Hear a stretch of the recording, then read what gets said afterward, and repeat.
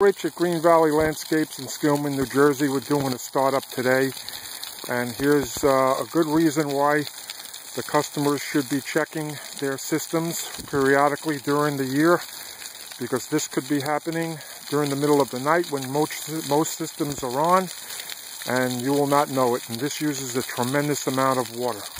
Today we need to fix a sprinkler head that the top is broken off. The customer's upset, but the problem began because the sprinkler head malfunctioned and didn't retract it into the ground. This is a huge water waster. This needs to be fixed right away. And this just is an example why we stress to our customers to test the systems periodically to make sure they have no breaks. Because this would happen, the system normally goes on in the middle of the night, and this could go on for weeks without anybody knowing, and this is a huge water waster.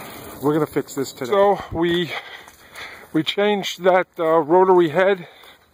Rotary heads are the ones that rotate around in a percentage of a circle, anywhere from, I believe it's like as little as 10 degrees to 360, or you have a fixed spray head. Spray heads are normally along the driveway or in the garden or a very small little area.